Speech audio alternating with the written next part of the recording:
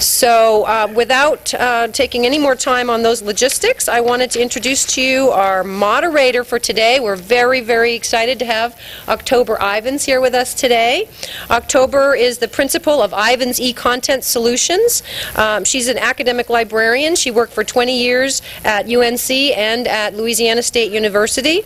She's an independent consultant to publishers and other content providers, associations, libraries, and consortia. She's the past president of the North American Serials Interest Group and is active in ALA's Alex division. She's the past president of the Society for Scholarly Publishers, and she co-chairs their organizational collaboration committee. So we are just very, very delighted to have her here today to moderate and carry forward our discussion with us. And I will turn it over to you, October. Good morning. I'm really pleased to be here with you, and I was excited to accept when I saw what a strong set of panels and speakers that are organized for your education today. We really want this to be a dialogue, both between the panelists and among you and them, so please be thinking about your questions. We're going to set this up so there will be a few minutes for questions after each speaker, about 5 minutes for questions, and then at the end of the panel we'll have a few questions for both of the panelists. So we'll be doing that format for this first set, and then for the faculty panel as well. The faculty panel, 2 of our faculty members will be with us and 1 will be on Skype. And after that session concludes, we'll have more general discussion of all of the panelists. So do be thinking about your questions. To get us started, it's my great pleasure to introduce Bob Kelly. We're just comparing notes. We think we've known each other for about 15 years. Yeah.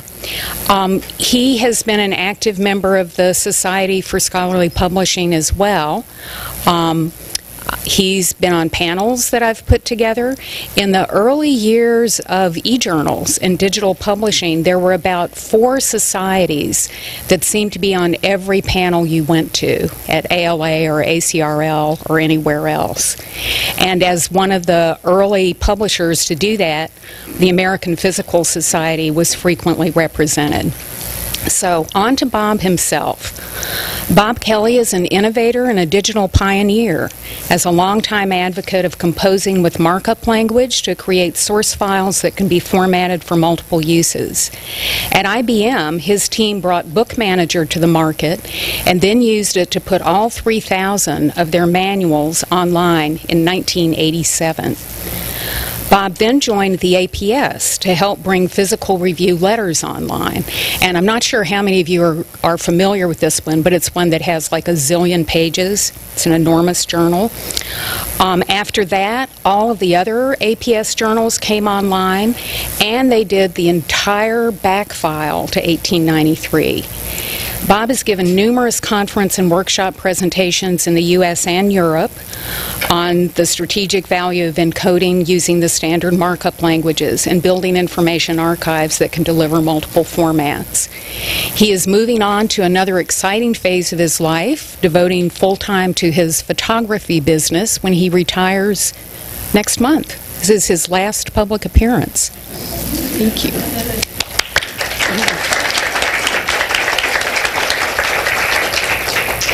Good morning. My name is Bob Kelly. My slides will be around eventually. That's fine. I'm with the American Physical Society. I've prepared, as usual, far too many slides that are needed for the 20 minutes that I've been allocated. So what I'm going to do is make them available to anybody who wants them, and we can go from there. But I wanted to tell a story about APS. APS was founded back in the 1898 timeframe. Physical Review. The journals that we now publish was founded in Cornell in 1893. Somewhere around 1913, the 2 of them came together, and the journals became the journals of the American Physical Society. You can see go to this one. Yeah. You can see why I like to use iPads and stuff, because I don't. It's not on the screen. My apologies. Anyway, am I on? Can I hear me? Can you hear me? Can you hear me now? Sounds familiar. APS was founded as a society in North America to provide a vehicle for physicists, experimental and theoretical physicists, to get together in the United States and start to share and come together. And they primarily did meetings for a very long time until Physical Review came into the fold. APS has been publishing the Physical Review, but there's always been a suspicion that the future of physics communication, scholarly communication, was going to evolve and change. One of the slides that I would show you is a letter from Sam Gottsmith back in 1964 or 68, who was the editor of Physical Review at the time, who said, "Why are we doing this?" He said, "Most physicists know everything that we're talking about anyway, well in advance of it being published, and nobody could read the content. Nobody could read all the content that we publish anyway." That was kind of filed away because we continued to do it. And then in 1991, we published a report from the American Physical Society called On the Future of Technology and the Journals. And that was called the Loken Report. And it was published in the Bulletin of the American Physical Society. And basically, it predicted that there would be this worldwide scientific database of content that would include not only documentation in journals, but all kinds of other content. And I was brought on board into the Society in 1993 after retiring from IBM to make that happen. And that's what I've been working on, and that's the story of open access from the point of view of the American Physical Society. And the point is that our goal is to widely disseminate the knowledge of physics, and you'll see that on the slides when you look at them. And the question is, how do we do it in such a way that works? And how do we do it with the challenges that are out there, especially if we're looking at it from the point of view of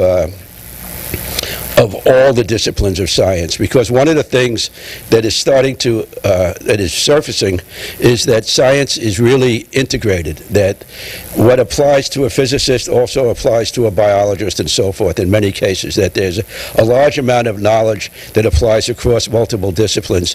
And so one of the challenges is, how do we connect the dots so that the knowledge that's published or available in one discipline is available in other disciplines, and how do you make it understandable, how do you make it connectable, and so forth. So that's what I've been working on. That's what we've been working on since I came on board, which was in 1993. I could do this without slides, and we'll just give them away. So, okay. I appreciate it, because for some reason it's just not recognizing my laptop anymore. That's okay. There's one slide I want to show you, and you could possibly see it from here, and that's the slide of the old adage that if you get 5 blind or 6 blind people together around an elephant, how do you describe it? Okay, you describe it multiple ways. That's open access. Okay, open access, which is a model, a business model covering all the disciplines in science, I mean the public disciplines, on a worldwide basis, is defined by multiple people in multiple ways. So how do you bring rationalization to that? And how do you put it all together? And if you think I'm going to give you the answer, I don't know. But what I do know is that we can get ready for it as the answer starts to percolate. And that was the path that we went on back in 1993 when we decided to go online. October mentioned that my forte was using standardized markup languages to do the content. And the point of that was that if you do content in a way that is standardized, you can reuse it, and you don't have to do other things to it to make it, to repurpose it, to do it. Oh, I'm getting there. We're almost there. Okay, well, we're going to have to move fast. I'm going to get that. I'm going to get that. I'm going to get that. I'm just going to sit here, and I'm going to advance your slides to wherever you want. I don't know where I want them. I need it up here. Okay. All right. We'll get it up here. And you take this away. You are the consummate professional speaker. Thank you so much. Well, it was said that I'm retiring. I gave this slide talk smaller, in 1983 at IBM that said that if you do the content in such a way that you can reuse it, you can do lots of things with it. And it's kind of a variation of the same thing. I'm at a point in my career where people seem to understand that, so it's time to go off and take pictures and play with my grandchildren and take naps. But we just go through these quickly. I talked about that task force report in 1991. Basically, the idea was that there would be this worldwide data. This was before the web, by the way. This was before the web was really accepted. This was before GML or SGML was accepted. This was before people had terminals. This was before we were all connected. But they said this is coming, and this is available. If anybody wants it, I'll send you a copy of it, because it's an interesting view of the world on something that's actually starting to happen. And they said that it would be up to APS to figure out how to do it. And that's when I left IBM, and they hired me to help make it happen. Okay. We've been moving towards that in a kind of a heuristic and a holistic approach, and I'll talk about that. But we started out in 1994 by saying that e-prints, which are preprints online, Paul Ginsborg built that database out in Los Alamos, we said that was legitimate. Now, that was heresy in a lot of the publishing world, because they were saying, wow, you know, if you put it on the internet, you're publishing it, you can't do peer review. And we said phooey, or words to that effect. And we said that what we can do is we can recognize this as a legitimate part of the communications process, and that's what we're all about, is legitimizing and making and enhancing the communication process. So we said that in 1994 that it was okay. We were essentially green open access, if you're familiar with the term, in 1994. That was before open access was added to the end of it, or even the word green. We were working our way down that path, and we've gone all the way through a whole set of things, including Creative Commons licensing, allowing the reuse of our content. APS has a statement on open access. This was reinforced in Finland earlier last week by our president, and basically it says that we support the principles of open access, period. No qualifiers. We support it, and we're going to work our way to do it, assuming we can do it in a sustainable way, because whatever else you have to think about in these things, you got to stay in business. You got to support yourself. As Robert Heinlein said in The Moon is Your Horse Mistress back in the 50s, there ain't no such thing as a free lunch. And there ain't no such thing as a free lunch. And we're going to try to keep lunch cheap, low cost, but still we got to buy the sandwiches. Joe Serene, who is my publisher and treasurer, had said that you have to be dangerous about generalizing, and that's true. We got to kind of pick our way through the whole process. And here's why. This is the system that open access is trying to inhabit. Thank you. It's a system that is universal. It's a system that changes by discipline or has players from different disciplines. It's a system that is growing. It's a system that is primarily supported by the subscription model. It's a model that works, and yet we're looking to expand it. We're looking to make the information more widely available. Our motivator is to make information more widely available. And I'd be glad to discuss. I've been using this slide. By the way, if you look at the Earth in the middle, it's Penanga. Is that the way Earth was formed before the continents split apart? Well, that's a map of the globe before it all split apart, and now we're trying to split it apart and yet keep it together. I mentioned this slide. This is the thing that we're trying to challenge, is make sure everybody sees it the same way, because if you don't, you end up destroying the system, and that's not what we want to do. So if you look at APS, we've done a lot to get ready for this. We've re-engineered our whole peer review process, going from a paper process. We've cut our costs in composition from over $70 a page down to $30 and under per page. We are using SGML or XML now so that we can repurpose all the content. And our journals are online back to 1893. Okay, we've set up that archive. And they're all delivered from APS platforms. So we've done a lot to control the cost by doing it ourselves. The environment has changed. In 1994, we had 20,000 articles that were peer-reviewed. And by the way, this is an international peer-reviewing process that covers basically a third from the U.S., maybe a little less, a third from Europe, and a third from China or from Asia. We peer-review. In 2010, we managed 35,000 143 articles. So that means that every couple of minutes a new article came flying in through the web to be peer-reviewed and sent out to be reviewed, and we published a little over 18,000 of the articles. We grew from 7 journals to 9 journals, plus we do this free journal called Physics or Focus, which is review articles on what we think are the hot topics of the day. And that's freely available. The environment has changed in ways that we tried to control the prices. We introduced tier pricing because when we went online back in 1994, 1995, we lost huge amounts of multiple subscriptions, and we had to figure out a way to normalize that. So we went to this tier pricing system, but we've been lowering the prices. Actually, we lowered our prices twice in the first decade of this century, which was kind of a shocker to a lot of other people when we announced that we were lowering our prices. There's not much meat left to lower the price, so we got to put some more soup in the pot to find other ways to make it happen. If you look at the prices to an institution in 1998, one of the institutions represented in this room was paying us $38,000 for content. In 2004, they're paying $24,000, and that gives access online to everything that we publish all the way back to 1893 to the entire institution. So the prices have been lowered. We've been driving them down in that way. The point is that we try to lower prices. Am I there yet? No. Okay. I said open access is one of our guiding principles. This has been voted on at the executive board, at the council. One of the things we recently did was we provided free access to public and high school libraries. And you'll be surprised how many public and high school libraries are actually want to read physical review. I mean, and it's not just the Bronx High School of Science or whatever the equivalent is up here. It's multiple high schools and public libraries. Now, I would suspect that most of the public libraries have editors somewhere living in their neighborhood, but nonetheless, it is free and it is available. The environment has changed again is that when you look from open access, we've been green since I came on board. You could always post your articles on the internet, unequivocally, your version of the article, no problem. We worked our way through an evolution in copyright to the point of where authors can make derivative works and so forth and so on. You can read all this stuff. But we kept liberalizing and making this stuff that we publish more usable, more freely available, because it's not just free to read that's important in this equation. It's free to use, free to be available, free to connect, and so forth. The environment has changed again. As I mentioned, we've been green. We've got a traditional offering of reviews of modern physics. That's a traditional journal.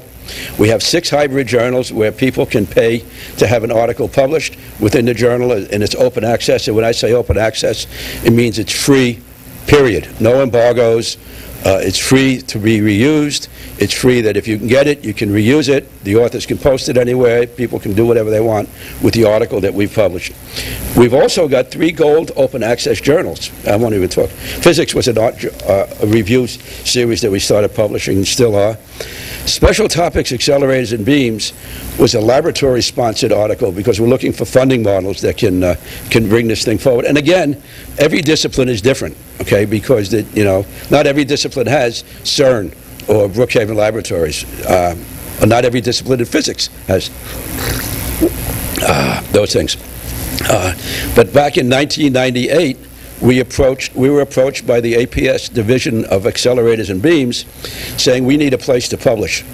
So we went back out, the editor-in-chief went out and talked to the heads of the various laboratories at CERN, Brookhaven, the accelerator labs around the world, and said if you'll sponsor this, we'll do it. And there'll be no fee to the reader, no fee to the user, no fee to the author. And they did it, and it's been successful. We're not completely in the black, and we're subsidizing it to a degree, because it's kind of like National Public Radio or PBS. We haven't gotten to the point of giving away coffee cups yet, but but we're there. Special Topics Education Research is one that we started a while ago, and that's a journal. 5 minutes. I'm going to move on. Okay, here we go. This is our OA model, and we can continue this. And by the way, the charts are on my thing here, so if you want to sit down and talk, I'll take you through the whole thing. Our journals, we have 3 gold open access journals, 7 hybrid journals, public access initiatives. I said all that, don't need to say it again. They supported, I mentioned accelerators and beams. I'm going to skip through this. It charges us, we charge $1,700 an article to publish an open access article. That's primarily author pays, although we've had people in institutions paying for us. We're shying away from offering a subscription model to institutions, although we're not opposed to it, that says, give us X number of dollars and your authors can publish for Y number of articles or whatever like that. But right now, that's just a subscription model. We're trying to find some more innovative ways to go forward with this thing. I talked about these. As I said, no embargoes. The authors can put their own version on anywhere they want. The author's version is okay anywhere. Yada, yada, yada, yada. And we have agreements with MIT and Harvard to make sure this is in place within their organization. In fact, Ellen worked it out with my treasurer, Joe Shireen, to get a nice agreement going. And we're very open to agreements, institutional agreements. It didn't hurt. Just a quick point. Our green journal, a totally green journal, High Energy Physics, Physical Review D, is our third highest site impact factor journal. People are downloading the articles, and you say, well, why are they downloading them? Because they're all freely available, and I say, because they want to, because they can. They're publishing because they want it to be in the system. One of the services that we provide is that the system, an article published by us or by a publisher, gets into the system. It gets into ISI. It gets into all the citation indexes. It gets into the accounting seam. It gets into that whole bailiwicks. 3 minutes. Are those very long minutes? Yes. I have more time? I'm not going to argue with her. She's got the hook. Okay. I just got a few slides left. We talk about funding. We understand the subscription model. We all understand the subscription model. We understand what the problems are with the subscription model in terms of abuse. But we also all understand that there needs to be a way to pay for this stuff. We're in negotiation with CERN on this concept called Scope 3. I don't know if any of you have heard about it. Scope 3 is a way to put all high-energy physics literature online, freely available, open access, Creative Commons.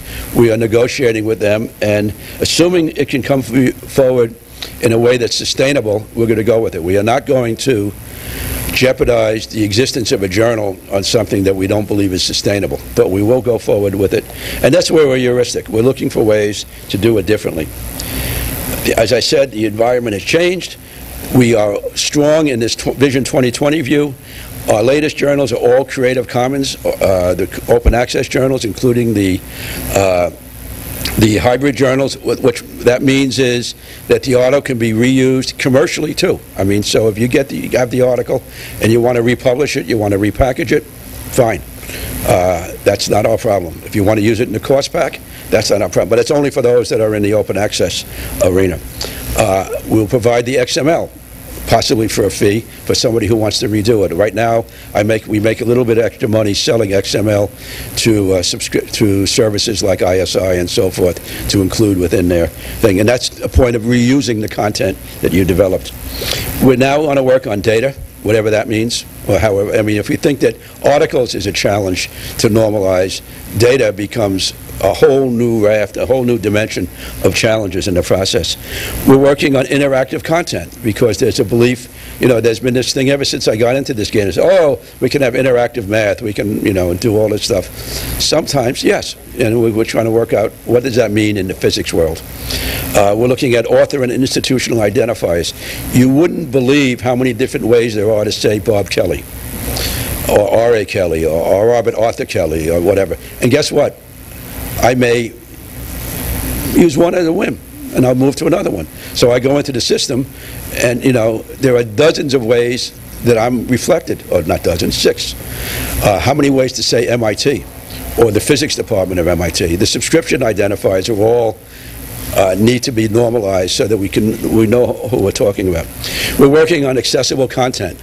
That's to make the content available to people who are print disabled. I've been working with the physicist John Gardner out in Oregon to make complex mathematics available to the blind. We would like to publish Physical Review to the blind and do that by utilizing the content that we've made that's repurposable, available in a way that blind people can do it. There's one promising thing that's going to make that happen, and that's this thing. The iPad is the most accessible device for blind people on the market today.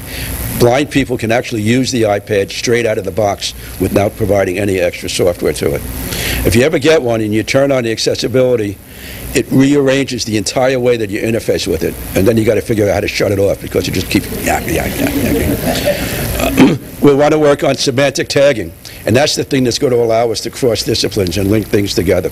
An example of crossing disciplines is some of these databases like Connotea or CiteYouLike, where people from multiple disciplines will refer to articles that they're reading, and they may refer to an article that they found, it's in physics, and another one that happens to be in biology or whatever. And that's a tagging, that's a link of content across disciplines.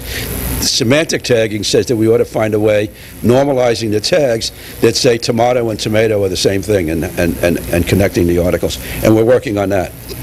So, I didn't quite run out of time. There you are. Thank you. This is our view. And the view is that there's a commons out there with all the content. It's based upon open access.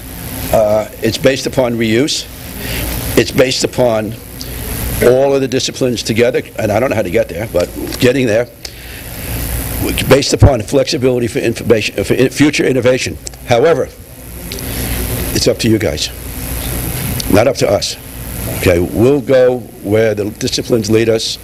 We're ready to make it available. We have lowered our prices as low as we could. We've squeezed everything out of the bone.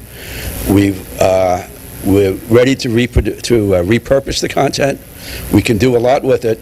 We need some direction or some support. We need people to say, I want to do this. And then there's all the international discipline things that are involved in that whole thing.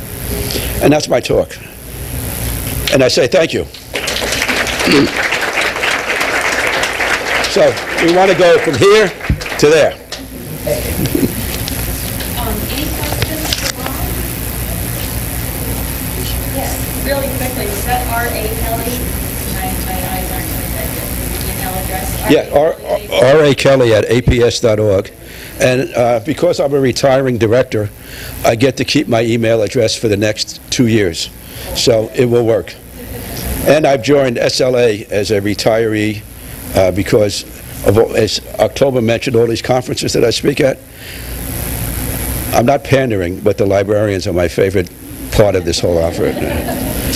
And what I'm trying to do, and I want to keep involved in that. And it's also accessibility. But it's RAKELLY at aps.org. Why is physics so far ahead of other disciplines? I mean, it's obviously one of our interests, and I'm making a stating that because I'm not an expert, but it seems like there are ways in which in physics y'all are kind of ahead of many of the other disciplines. We are interested in figuring out how to generalize some of the successes that we've seen in physics into other disciplines. Are there things about the culture or incentives within your domain that you think have made it a territory ripe for thinking about open access or being more open about the kinds of things? Well, can you kind of recap the question and the answer so that we can no. I can answer it. What is it about physics that makes it seem to work? Well, first I want to say that physics isn't homogenized. Physics is a wide variety of egocentric disciplines who think that their way of doing everything is the best way, unlike the rest of us in this room, right? And so the thing that we had in physics that made this thing really take off was Tim Berners-Lee being a particle physicist out in CERN, who put together the web, the idea of the web, as a vehicle for sharing documentation across the high-energy physics labs, across computer systems. So there was a culture, at least in the high-energy world, of preprints, of sharing content. So we took that as the first step. We worked with Paul Ginspark to ensure that there was an advantage to doing a preprint because you could submit articles directly to us from the preprint server. That's then slowly spread to other domains of physics. But there are not, it's not universal across physics. If you look at our journals are predominantly discipline specific, from general physics to nuclear to condensed matter. I mean, and the cultures in those disciplines have different views of open access. Okay, we provide it to them, we go out and I give talks on it, and they say, I don't want to do that. Now, or they do. How do I do it? You got to pay. I don't want to do that. You know, we don't have a CERN or a Los Alamos in most of the disciplines that can step up and say, we'll be the funder and sponsor of this. So then it falls back to the universities, you know, and that's why people are going in that vein. There's a reluctance to share content before it's published, okay, and it depends upon the discipline. You know, as you get into more practical physics, there are patent issues and so forth that get into play that people don't want to share. So are we going to get there? I don't know. Are we going to get to the point where we can go forward with semantic tagging and accessibility and all that stuff and low cost? Yes. Will that be an incentive for more and more people to get into the game and play because they want to see their content connected to content from other disciplines, or they find it interesting to be connected from a physics of fluids article to a biology, a vascular theory article or something like that. But it's a big challenge, and it's not universal. You know, if I came across thinking that physics really was on board with this, it's not true. Okay, APS is on board with this. As a society, we're on board with it. As a discipline, we're not. And I'm not a physicist, by the way. I'm just a consigliere who came in from the outside. Another question? Let's hold about our next speaker. I don't want him to talk. Oh, yes, he's driving me back to the hotel. Yes, he'll talk. I want to ride. Thank you. Thank you very much. Thank you so much. Thank you, buddy.